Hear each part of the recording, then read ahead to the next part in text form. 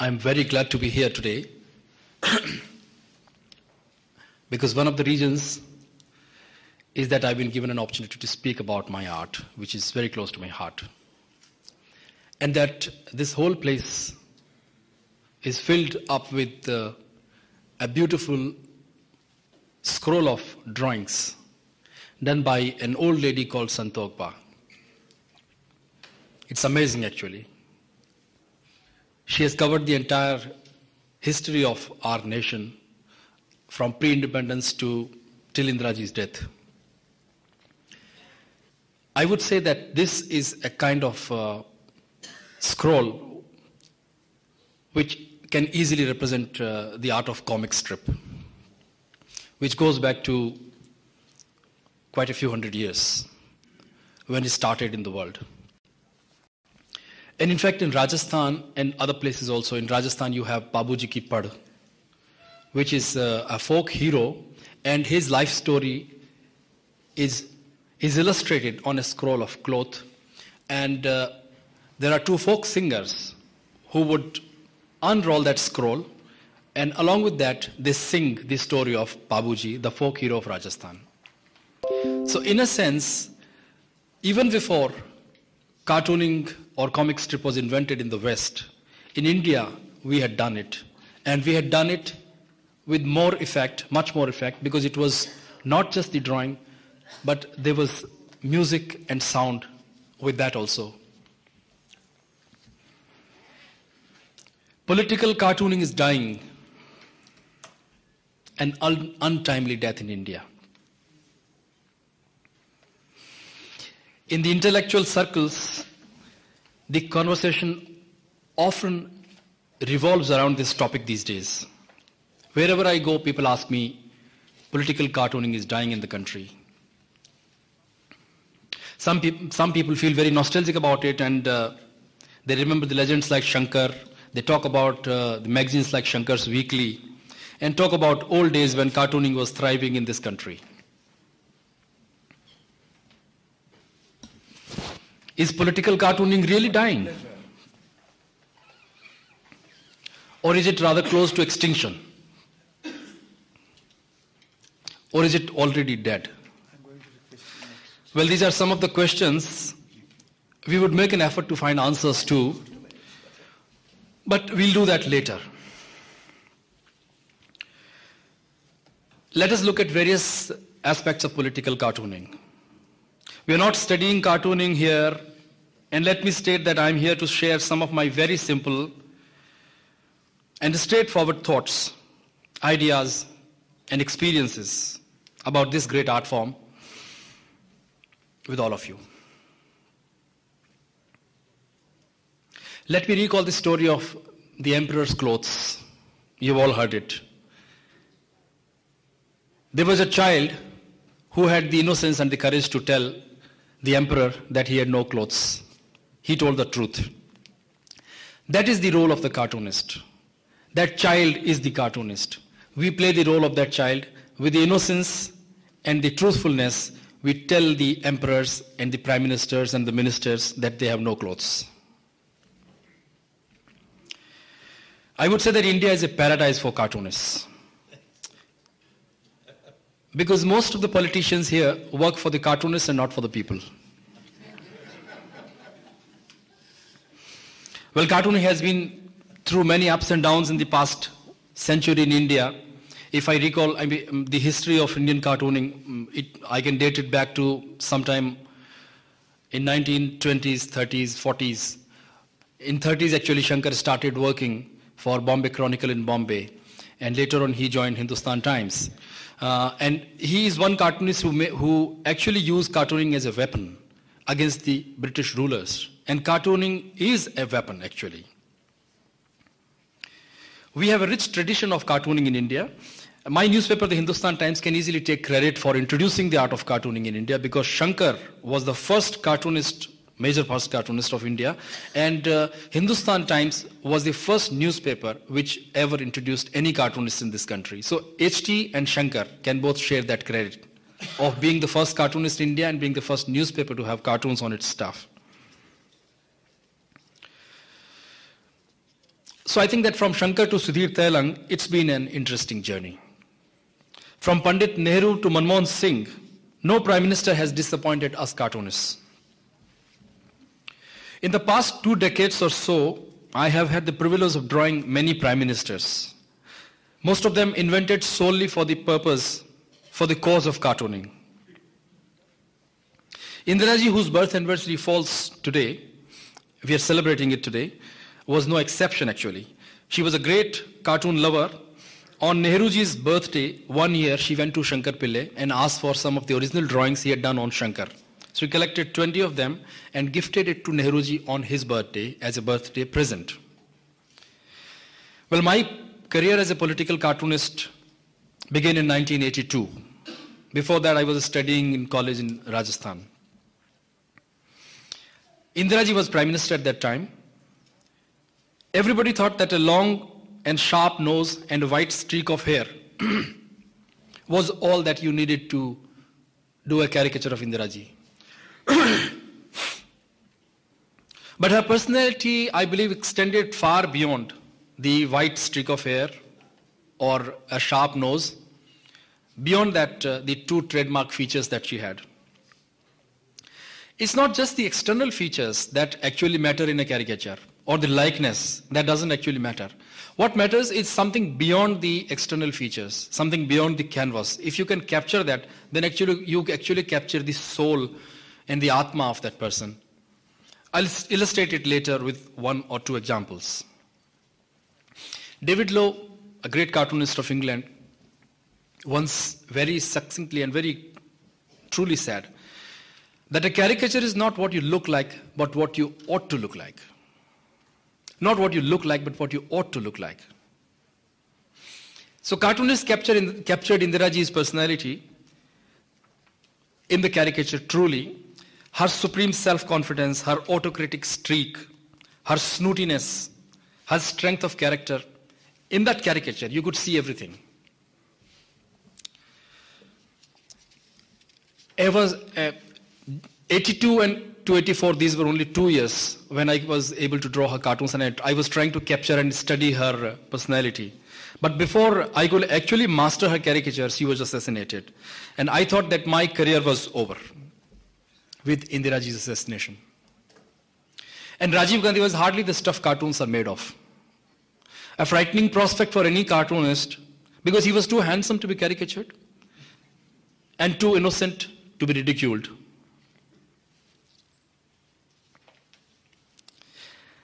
At least in his initial days, actually. But there is some hidden force that propels all the prime ministers to the drawing board of the cartoonist. The relationship between the cartoonist and the prime ministers is almost like that of a moth and the flame. They come towards the flame to be killed. This 6-month period is a honeymoon with the people, and after that a special honeymoon begins with the cartoonist. So Rajiv Gandhi did not fail us. VP Singh, Chandrasekhar, Deve Gowda, I.K. Gujral, no prime minister has disappointed the cartoonists. Mr. Manmohan Singh did not disappoint my tribesmen when he was finance minister. And there is no reason why he should disappoint us now as prime minister. We have high hopes on him. L.K. Advani is one politician who has dominated the cartooning scene in spite of the fact that he has never been prime minister. But still he has dominated the scene of cartooning for past many years. He's a dream come true for cartoonists. The dream begins from his head. Shining. Smooth. Then the toothbrush mustache. His shy eyes and not so shy brand of politics. What else, a cartoonist could ask for? He has evolved to be one of the main source of bread and butter for us cartoonists. In that sense, I'm indebted to him. For some of the credit for my success as a cartoonist goes to him. But the most of the credit for my success as a cartoonist goes to Mr. Narasimha Rao. Rao still to date remains my favorite number one. He is my hero number one. He was the best Prime Minister that any cartoonist could ask for. Flaring nostrils and a big pout, which almost became a landmark of Delhi during those years. It's interesting to see how a scholar, elder statesman, can evolve into a first-rate caricature within no time. Initially, my caricature of Rao slightly resembled him. But then came a time when my caricature of Mr. Rao and Rao himself started looking like clones. And during the last time of his tenure, what happened was that my caricature looked more like him than he himself did. So the beauty of a caricature is when you capture the personality so truly that it represents the essence of that person more than he himself does. And when I talk about Mr. Vajpayee, I would say that he is not somebody who inspires a cartoonist. But when your government falls in 13 days, you deserve to be on that little 3-column frame on the front page of the newspaper. He has been pushed into situations where he has always been at the mercy of the cartoonist. When Jayalalitha pounced upon him and mauled him, he became a darling of the cartoonists. And I remember I've done one cartoon in which I had drawn a huge Jayalalitha sitting on Mr. Vajpayee, and Mr. Advani is telling him, Mr. Vajpayee, under the weight of Jayalalitha, is struggling to, breathe. And Advani ji is telling him, don't worry, we won't succumb under pressure.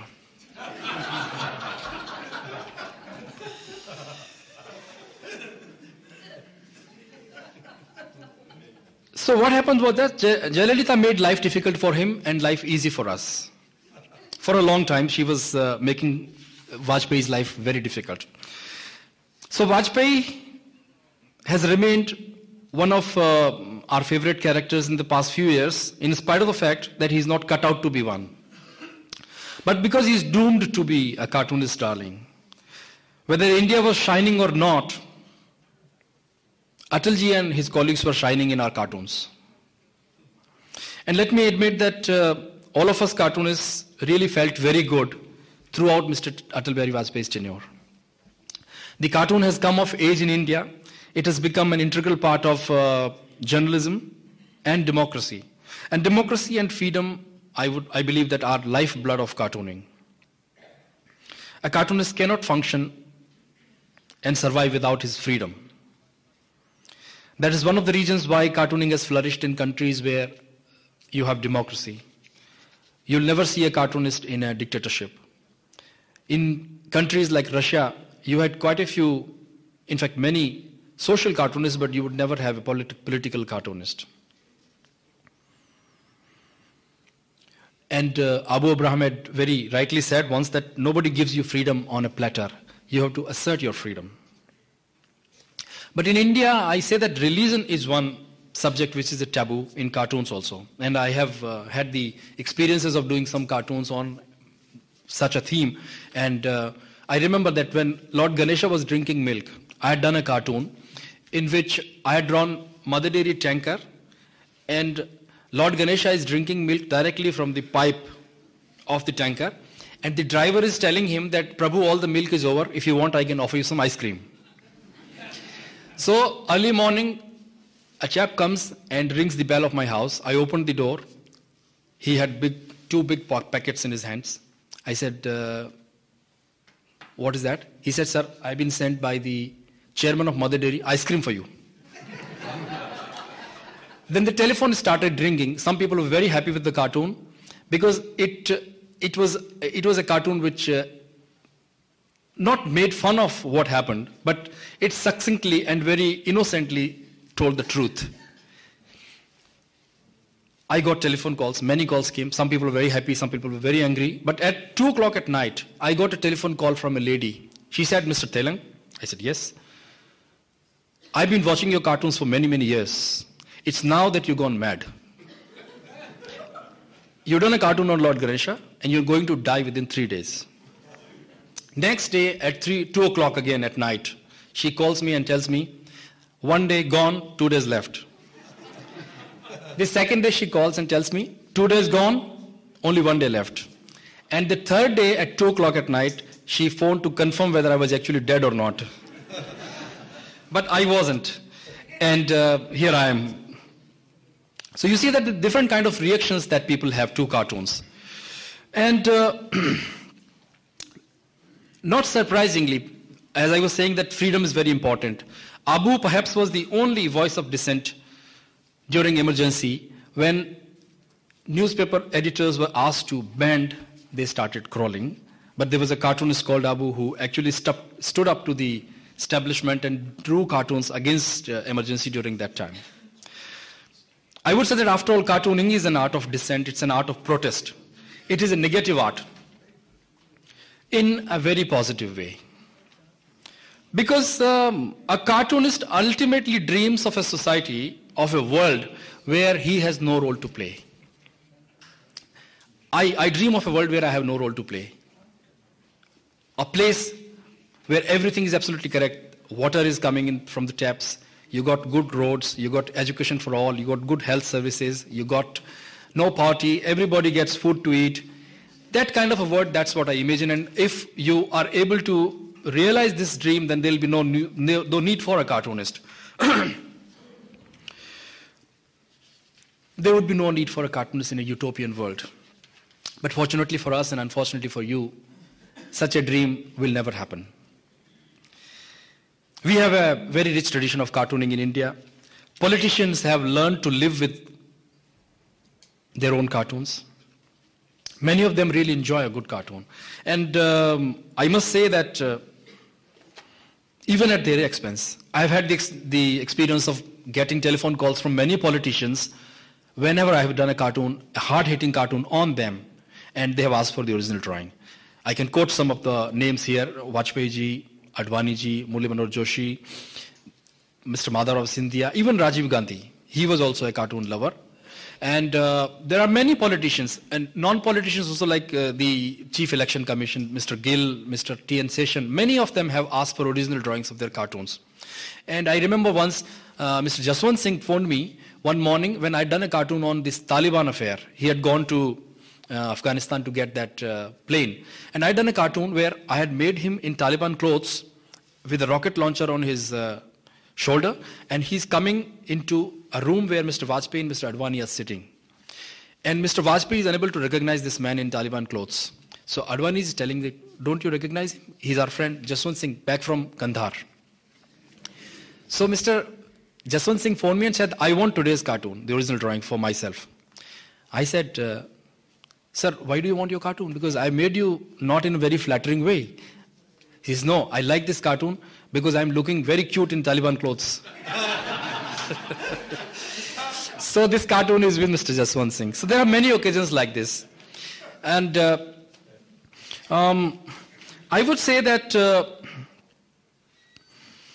this is a great privilege that the art of cartooning gives you.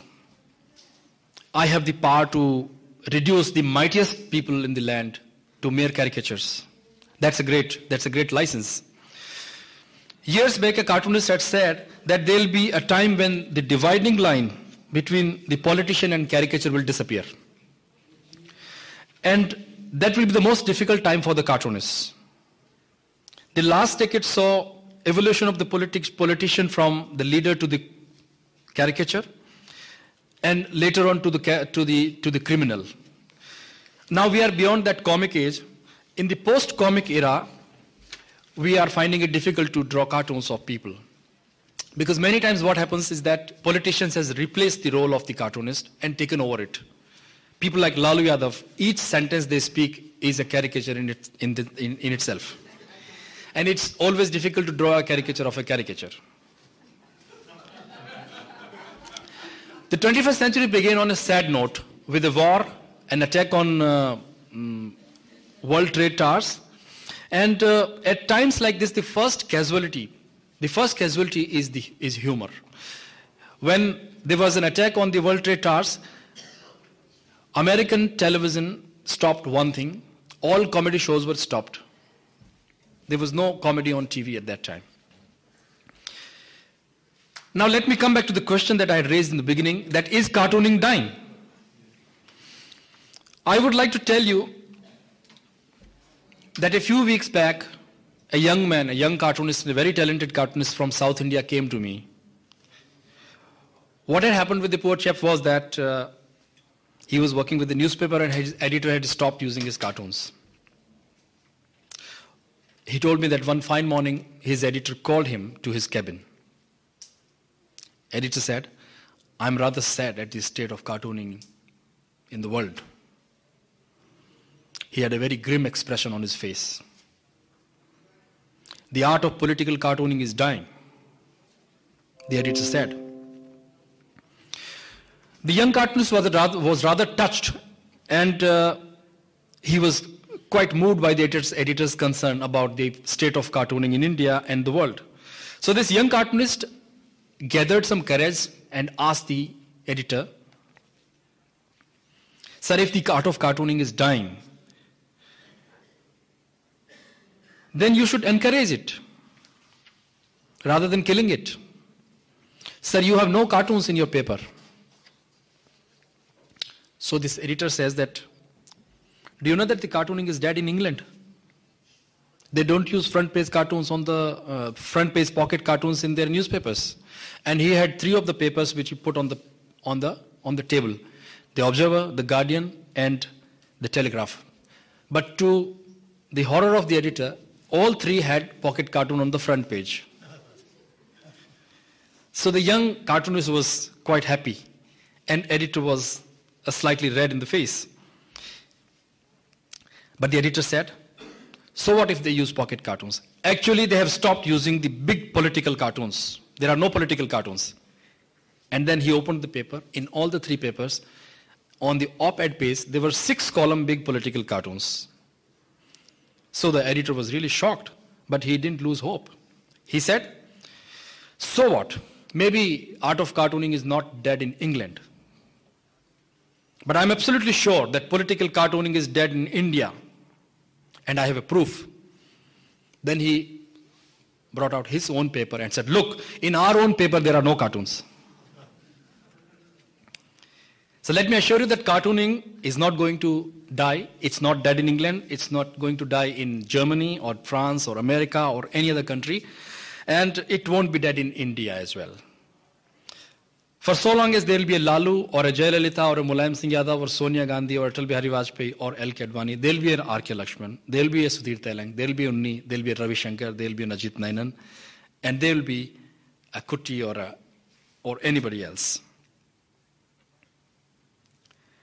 If we have survived as a nation for thousands of years, it's because of our sense of humor. And we will only if we have it. Thank you very much.